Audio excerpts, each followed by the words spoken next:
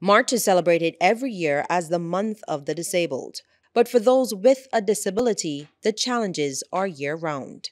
On this one-on-one, we speak with two people, one who has risen above his disability to excel, and the other a mother who understands the challenges of taking care of a son with a disability.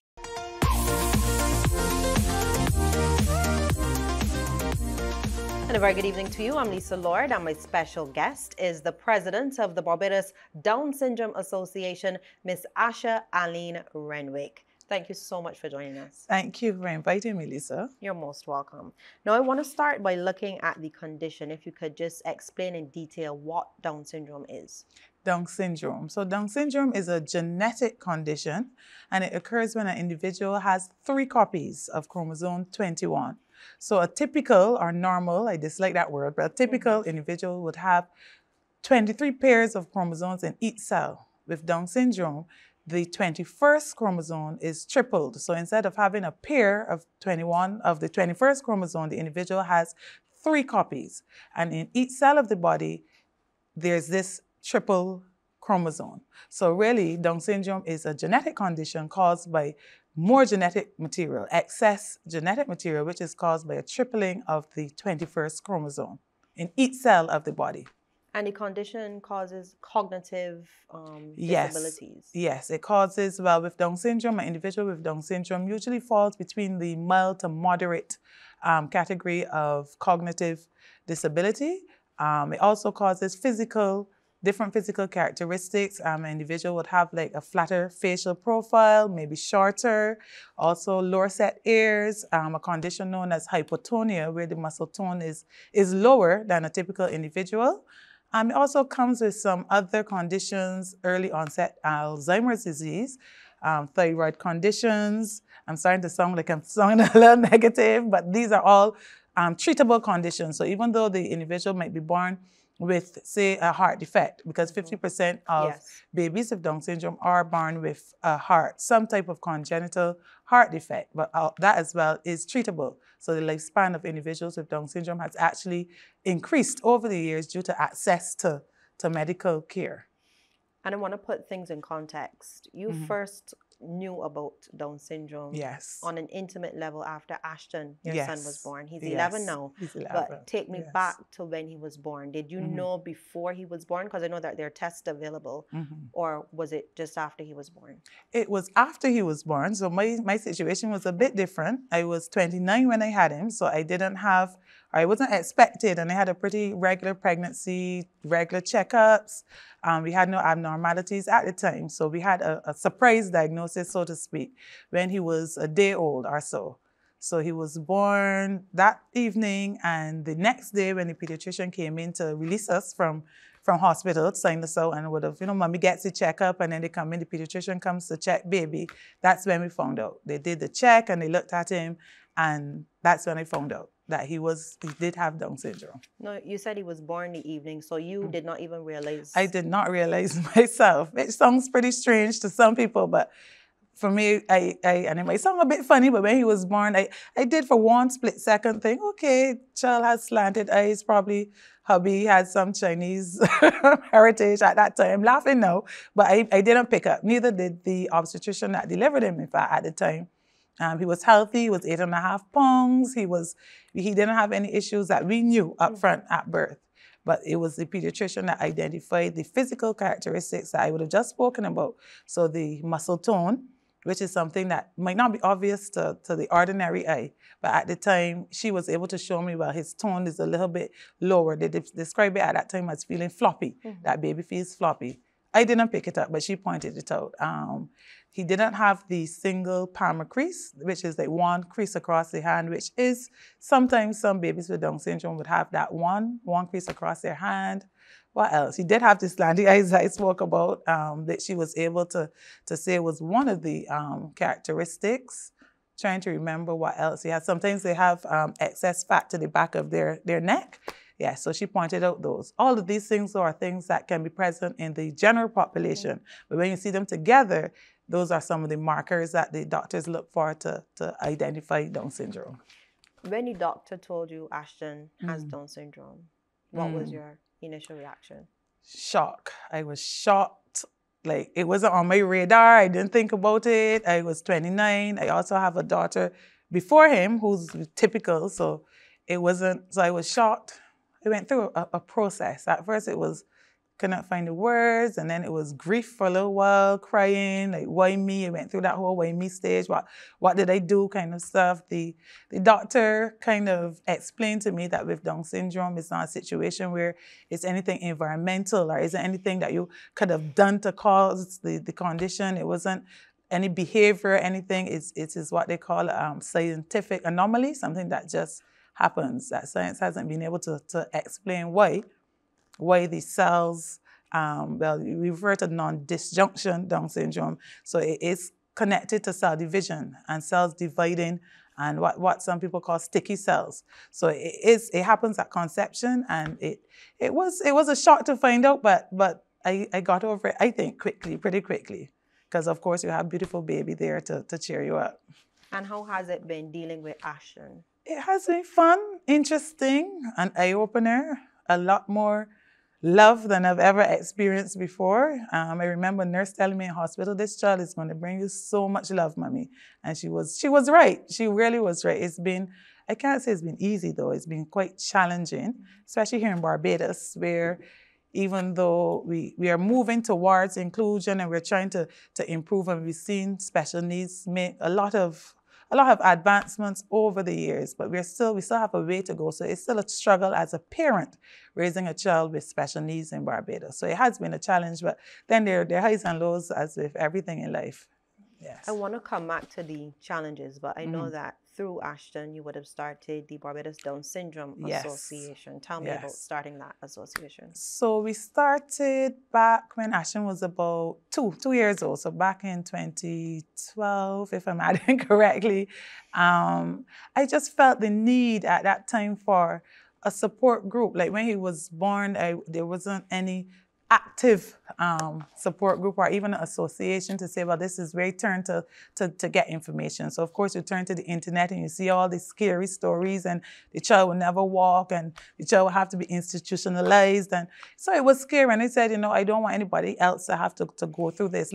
I just literally went out looking for parents and calling up and going to the development center and sharing out my name, and I would go to the physical therapy and see some parents and I would talk to them. So we started out as a support group whereby doctors would give new diagnosed parents, mothers most of the time, my phone number, and they would do a lot of talking and counseling, and we would meet and get to see babies and get to know one another. But then we moved on from being a support group to becoming a registered charity, where we're trying to do a little bit more outside of the support group, but we're still very support based in terms of, I still get calls with new moms that just found out and may not be handling it too well, maybe in a process, maybe of denial or the whole process. So we like to be here for new parents especially.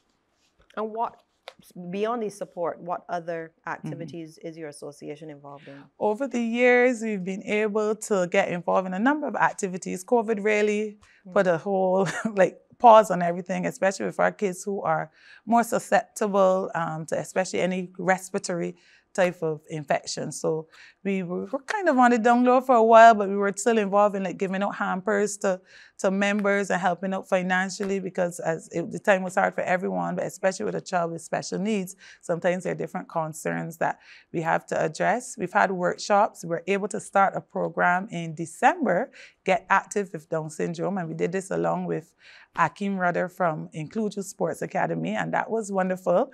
And we got the children out because, of course, they've been home, and like us, they've been putting on weight and not moving. So we were able to get them out and get them active and involved in sports, which is the first. And we started with the parent support workshop as well, where we just spoke. Akeem was able to speak to the parents about the importance of exercise, the importance of believing. Of course, we believe in our kids, but it's good to hear someone else for change, have that type of belief and support in our children. So we've been doing stuff. You mentioned that you yourself went through a period of grief, as you call it. Mm-hmm. Is that something that you're finding a lot with new parents that might have a child with Down syndrome, newly I diagnosed? find when you just receive the diagnosis, I think shock is the first, especially if it is a postnatal diagnosis. Some parents would have, some moms would have had the amnio during pregnancy, depending on whether or not the doctor thinks it is necessary. I was 29 and it wasn't thought necessary at that time to do those. So there are a variety of tests. There's a new test now that you can do, a blood test that can tell you whether or not the child, up to a certain amount of percentage of correction, being correct, can't find a word, but yes, there's a blood test that can be done, but we also offer a variety of tests here in Barbados as well. But most of the times they give you the odds, but not the certainty whether or not. So when a parent gets a diagnosis postnatally, before any lead up to it, they tend to go through a period of grief. And I guess because the information out there is so negative, because even in my experience, what I knew of Down syndrome was negative. So it's not that, you get that, you don't really see the light at the end of the tunnel in the beginning. But as baby starts to grow, and of course you have that support, and you can pick up the phone and call, and especially the celebrating of small milestones. I mean, we did a lot for, like, walking was a party, and sitting up was we really celebrate those, and allowing us to celebrate and doing those things helps to make the journey a lot easier. And the kids are so lovable, and they're so kind, and so I don't want to say they're easy to raise, but people have the misconception that you get a baby with Down syndrome and it's this whole huge difference. The baby's still a baby, still have to change diapers, he's gonna cry at night, and so it's kind of similar, but still you have the health concerns sometimes that, especially the heart. The heart is a serious issue for a lot of our members in terms of accessing the much needed open heart surgery, because 50% of our babies are born with a defect, and that in itself is a whole issue now, especially because I remember even being told that Ashton would be to the bottom of the list because he had Down syndrome. So, and I thought it was just me at that time, but I have heard from parents in the association that have had that same experience, and it's a huge concern for our members now in terms of some may not have health insurance, and if you don't have that medical insurance, affording an open heart surgery is a huge thing. And if the child is considered less, I don't want to say less worthy of life, but that's what it boils down. It has boiled down to.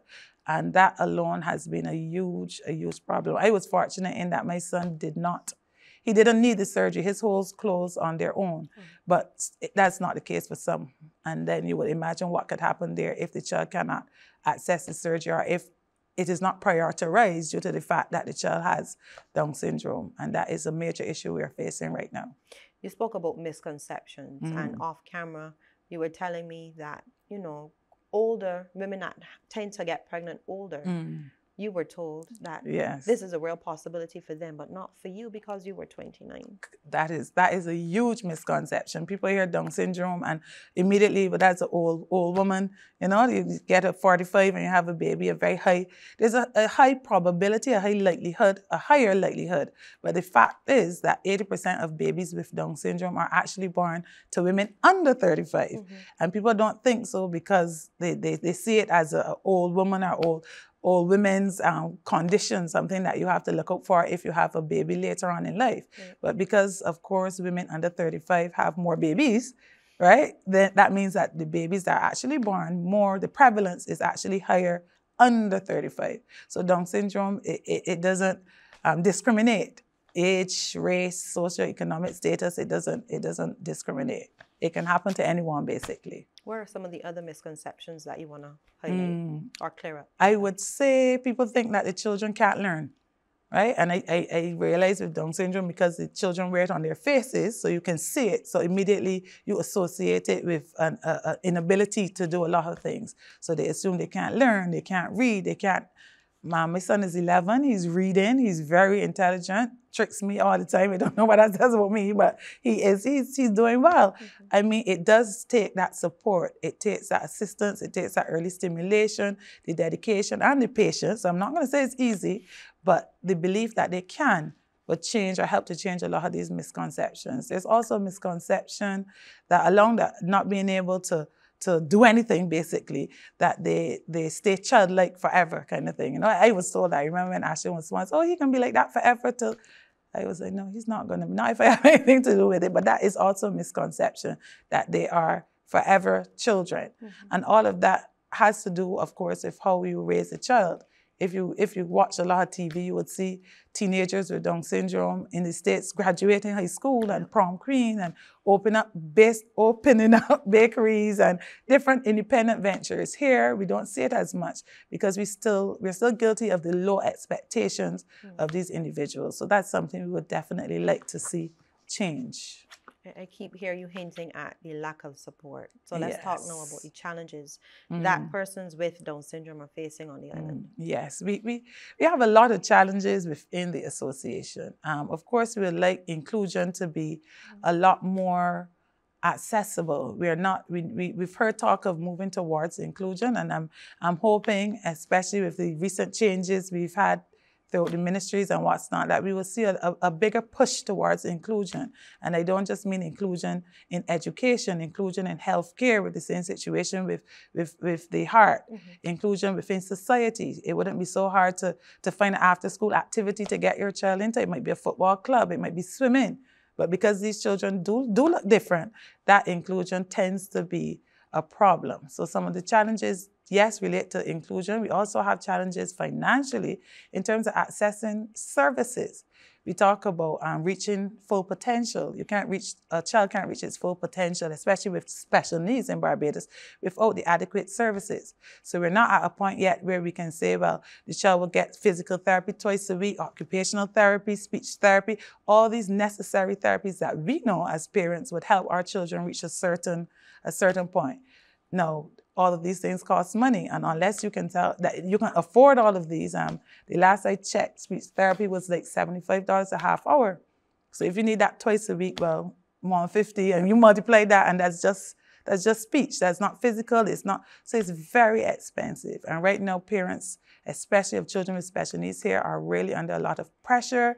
COVID has happened. We've missed out on a lot of therapies. We've missed out on a lot of chances for inclusion to get our children socialized. So it is tough. So financial aid is something that we as a community, we really would love to see government rally around the community and provide at least that assistance that the children can access therapies and get the support that they need.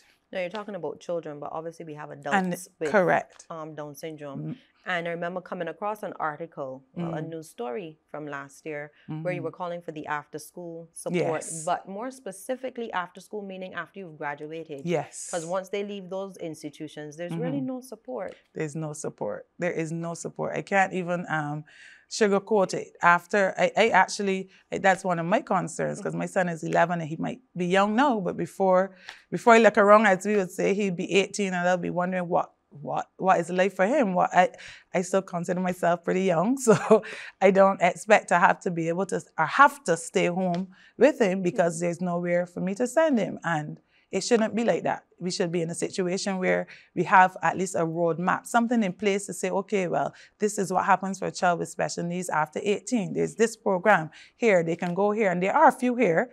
Not to say that there aren't, there are a few here, and there have some individuals that are really working to create that type of atmosphere, but it is lacking. It is not easily accessible as yet. So we still worry about it. What does the future hold for an adult with Down syndrome in Barbados that isn't going to look like what happened back in the early 90s, where the adults were institutionalized and kept at home. Yes, kept at home for their entire lives. Sometimes you might not even know that there's an adult with a special need within the household. And we really need to make sure that that is not the truth of 2022 going forward. But are you finding that still, though? I am finding that yes, unfortunately. I'm not saying they're kept inside or they're not taken away and institutionalized, but because the opportunity isn't there. And we have a saying that opportunity reveals potential. So if you don't have that opportunity, then where do you go? So we do have parents that are home, right? And we have a lot of families that might assist other families, or when the parent has to work, you will send the adult here. But it is challenging. It is challenging right across the board. And what about job prospects for these individuals? We are hoping at the association to be able to create or work towards building out those type of opportunities. We have a lead program, our umbrella program, where we focus on life skills, education, athletics, and developmental skills. So we are hoping ourselves to create that roadmap for our members, whereby you get the diagnosis, you know where to go. You know, well, okay, at 2 months, we're going to start with this. This is what toddler age looks like. This is what teenage years looks like. And this is what's going to happen after the child is grown. That is what we really need, that type of framework here. So it wouldn't be so scary. So the next diagnosis in the next 5 years, you want to have a mother crying because they don't know, what life will be like. Or it feels like all hope is lost. So Let me just go back just a little in terms of, we spoke about the challenges after 18 years old, in terms of the institutions that cater to children with Down syndrome. Do you have enough? We have, well, the institutions, meaning education, right? Correct. Because we in Barbados, we still use this special unit system. Okay. So you get the diagnosis. My son went to Erdison Special School. Was a good experience for him. We are hoping to see in the future more inclusion. I believe my son could have been educated within a typical setting, right? But being a teacher myself, I know the challenges within the education system itself. So I didn't feel comfortable with him within the typical setting because I didn't want a situation where he just went into school and he was included for the sake of being included. I wanted to make sure that he was being taken care of, taught to his potential, and receiving that one-on-one. Here in Barbados, we have Charles F. Brown Special Unit, Ellerton Special Unit, we have Eagle Hall, All Saints, and then secondary school, there's Ann Hill, Challoner, they have some private, which will be Challoner and Learning Center, Derek Smith, where my son is at now. So we have, within the education system, yes, we do have institutions for children with special needs. But I think at this point and moving forward, that is exactly the problem. We don't want to move forward into a situation where the children are separated. Right. I went to Charles F. Broom and I remember very vividly the special unit there, and the fear and the everything that surrounded, the children that were in the unit, and that's the dark ages. And life is ironic because as an adult now with my son with Down syndrome, and it puts a whole different light on what that experience is. I remember I delivered a lecture. I did a workshop there at the unit. And I remember going down, I hadn't been there since I went to Charles F. Broom, and it was shocking for me to just see that it was the same unit as when I went to school. So we need to try to move away from this whole separation. So these children are different and they're special and they're downstairs, or these children are in the unit over there. And the truth is, the majority of these children, if you include them, they will succeed, but they will not succeed without the support. They will not succeed without the teachers' aides. They will not succeed without the IEPs. So we need the support in place for them if we want them to be included. World Down Syndrome Day is celebrated on March 21st. Yes. And you started the Rock Your Socks campaign a few years ago to mark the day. How have Barbadians responded to that campaign? We have been overwhelmed at the response. I considered bringing it here, and I wonder if Barbadians would take it up, if it's something that would do well here. I was overwhelmed that first year back in 2019, where we started and it just caught on. It caught on, and I'm very pleased at the response. We're trying to move forward now to more awareness raising and also fundraising, of course, because we don't want people to just rock their socks. We want them to understand why are we rocking their socks. And we rock our socks because, one, of course, their conversation started because who walks around in a dress and tall socks? And that is one of the reasons behind it. You get the conversation started. We're wearing these pretty socks for Down syndrome awareness, and you are able to share. Also, the socks were chosen because they tend to look like chromosomes when you hang them up next to each other. So the brightly colored socks, they are a conversation starter, and they're really to raise awareness and also to help eradicate some of the stigma. Right? The stigma attached to the condition. Because before I started, I found you couldn't even say Down syndrome. I remember people like whispering, don't like, that kind of like, it's this taboo thing. Nobody wants to say it. Nobody wants to speak about it. That. And I think we've moved past that now. I think we've gone, I think people are, I heard someone telling me they're going to buy Down syndrome socks. And yeah, so I think even though it might seem minor, it really, it is a change. It makes a difference. And especially for our members and our parents, because a lot of them, even some of them with the older adults would have come up in a Barbados where it was whispered. Where it was whispered, right? So actually getting to put their 30-year-old or their 40-year-old in socks and recognize that Barbados is supporting them and celebrating, I know it's making a difference. But how do Barbadians support the initiative? Beyond wearing the socks. And that's where we're at now in terms of how do we move beyond just wearing the socks on the day, and we get the information not only out there, but to get more impact. You know, I've had a lot of calls, people wanting to know how can we get involved. And I find they also want to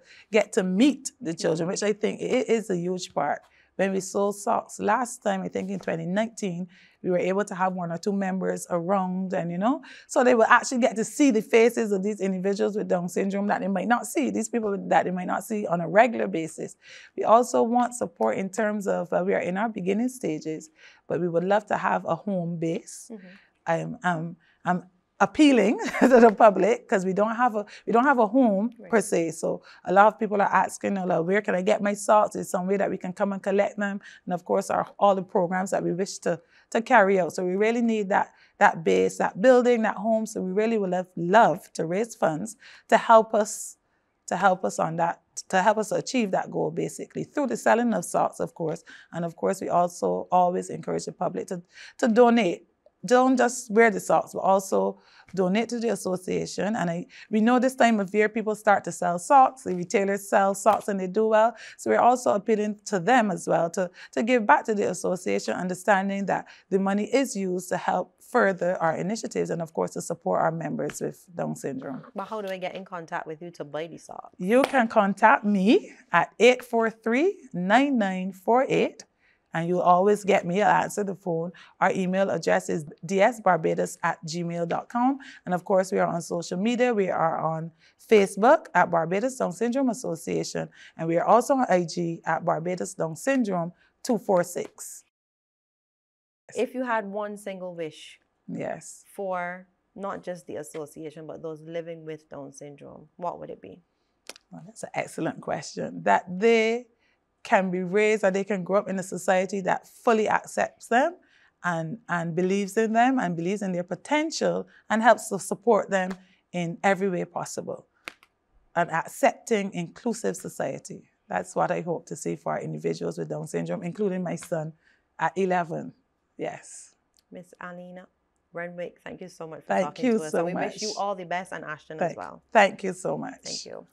That was Miss Asha Alleyne-Renwick, the president of the Barbados Down Syndrome Association. When we return, we speak to a young man who has risen above his disability. Stay with us.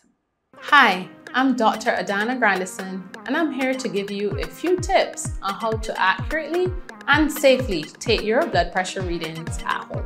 Before taking your measurement, sit in a calm, warm environment. Don't perform any exercise in the preceding 1 hour. No coffee, food, smoking, or even sinus medication in the preceding hour to taking that blood pressure reading. Empty your bladder and bowel. Most readings that are taken at home should be below or at 135 on 85 millimeters of mercury for uncomplicated hypertension. Lower home blood pressure targets might be advisable in persons who have the following conditions: diabetes, chronic renal disease, or coronary heart disease. If several readings are above 140 on 90 millimeters of mercury, make an appointment with your physician immediately.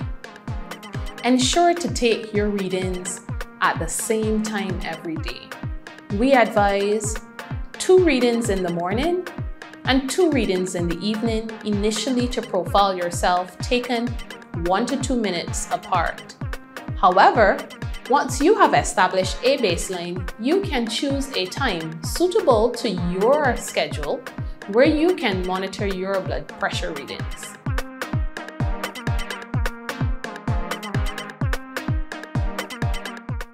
I am Lloyd Gollum, artificial inseminator attached to the Pig Improvement Program in the Ministry of Agriculture. There is a deadly disease lurking on our doorstep. The African swine fever, the ASF, has been detected in the Dominican Republic. This disease is deadly. If that disease strikes, all your pigs can die. For those farmers who usually utilize the traveling boar, both the farmer who receives the traveling boar service and the farmer who operates the traveling boar service must keep their premises clean, disinfect regularly, bathe that animal, keep that boar in a separate pen, if possible downwind from the rest of the herd. When operating the service, take along with you a basin, your brush, and your soap so that you can disinfect before and after. There is a safer alternative. The Pig Improvement Program offers insemination for the general public.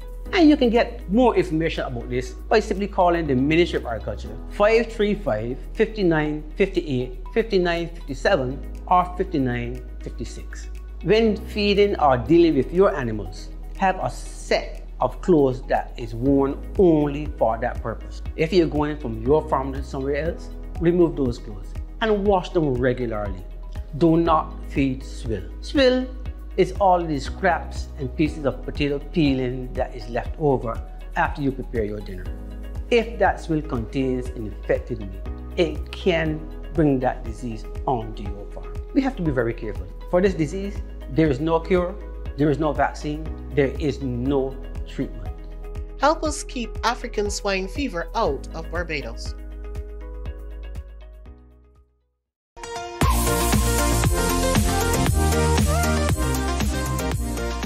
Welcome back. My second guest is one of the island's newest government senators, Senator Andwele Boyce. Senator, thank you so much for joining us. You're welcome.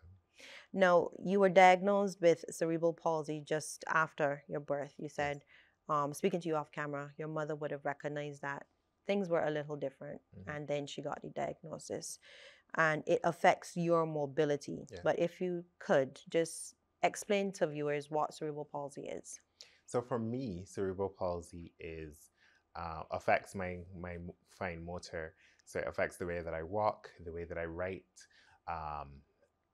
I often say that my gait is very dissimilar to a quote-unquote normal person. So the way that I walk looks different to the way that you would walk. The hamstrings throughout my legs are, as a result, quite tight and were tighter in years gone by and prior to surgeries and that kind of a thing. Throughout my childhood, I used mobility aids, leg braces, canes and crutches and that kind of a thing to assist with my walking. No, you mentioned surgeries. Talk to me about these surgeries. So my particular diagnosis required that I have multiple surgeries growing throughout the years, because as you grow, you get taller, and it is required that your hamstrings are, for want of a better term, loosened, so that you have greater comfort in walking and that kind of a thing. So there were about 3 or 4 surgeries related to loosening, for want of a better term, my hamstrings. How difficult was it for you going through school, for instance, with your condition? Initially, it was a challenge. I think we have to put this in context, context being that this was the 90s. Right. And in many respects, people did not know what to do with disability. There weren't a lot of children in mainstream schools with disabilities. I do have a physical challenge, but I don't have an intellectual challenge. And so that circumstance necessitated that I be in a quote-unquote regular classroom, and that wasn't always met with support by teachers and educational administrators and the like. And so that was the kind of largest challenge. In relation to my peers, once you explain to children that someone is a little different to them and explain how they are different, and they themselves recognize that the difference is not a barrier to, you know, getting to know people and proper interaction, then they're fine. How did you deal with the stigma, for lack of a better word, that came with the condition? Because people did not understand it. You fight it. You fight it when that is required, and in other circumstances, sometimes you have to brush it off, because if you spend your entire life fighting what is intolerance and discrimination and that kind of a thing, then what happens is that your entire life becomes about that challenge, and that is not a luxury you have as a child who's trying to go through school and learn and develop and have fun and friends and do all of those things. So you fight when needs be, and then there are other times you just kind of ignore it and move on. Did you ever feel discriminated against? Oh, absolutely. So one of the major challenges I had was around, again, integrating into the mainstream classroom. I had no intellectual challenges, and there was some opposition to me being in the regular classroom because, again, back in the 90s, there was a perception that physical challenges meant that you could not academically assimilate and retain information and the like. So yes, I remember being very distraught about the fact that teachers didn't want me in their classroom, or some teachers, let me be very clear, didn't want me in their classrooms, or that when it was time to do the common entrance, there was some opposition to me doing it. How old were you when you felt that discrimination? Well, I was right around 11 plus age. And the interesting thing about that discrimination is that it was such a counter to what I was experiencing in other parts of my life. So the discrimination was in many ways centered in the school environment, but I was going home to a family and friends who were saying to me, you were competent, you can achieve what anybody else achieves, and we expect you to. And so it was quite the dichotomy, if you will, between those two experiences. And you've always had that very good family support. Absolutely. My parents have always encouraged me to do my very best at everything and supported me throughout the years in so doing. Well, you clearly have not let your disability get in the way. You're a law student at the Norman Manley Law School in your second year, your final year. Yes. How has that been? Law school for everybody is a challenge. I'm saying. And so it is hectic on most days. And now we have the challenges of learning virtually brought on by the COVID pandemic. But it has been an enriching and enlightening experience generally. And what area of law are you hoping to specialize in when you're finished? So I am particularly, certainly in relation to the traditional areas of law, I'm particularly interested in the civil side. And then, of course, having gone through the experience of discrimination and living with a disability, there are elements of public law that I am interested in as well. And you refer to yourself as a disability and a human rights advocate. What are you most concerned about when it comes to disabilities across the board in Barbados? The thing that concerns me in 2022 is the absence of comprehensive disability legislation that makes it so that persons with disabilities do not have to be discriminated against, that on the basis of their disability in relation to employment, in relation to education, in relation to any of those other things. And that those laws rather would create an enabling environment for persons with disabilities to contribute to their society. Because I think, Lisa, the thing that I think we have to reshift our thinking about is that persons with disabilities are not only beneficiaries of a system, they want to contribute to the system as well. And I think a comprehensive disability protections and legislation would allow them to do that. Wouldn't you say, though, that things have improved since back in the 90s when you would have faced discrimination? Oh, as well? absolutely. Although there is no comprehensive legislation, there's, a spattering of provisions here and there. I think we have progressed culturally. So now there's an understanding in that you should treat persons with disabilities with some degree of regard. We have a far way to go still. So more or less an acceptance. Yes, but we have made some ground. Now, I came across an article you wrote back in 2017. I'm hoping you remember, because I know you've written quite a bit of articles. It was titled Disability, Mobility, and Dependence. You expressed your want to be more independent. Is that something that you have struggled with? I think, yes, to answer your question.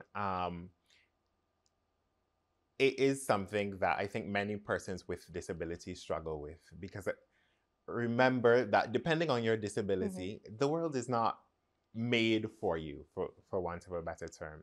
And so certainly in my case, I think what I was writing about in that article mostly was the fact that I could not then drive, and I still can't drive. And we know how the ability to drive impacts a teenager's independence.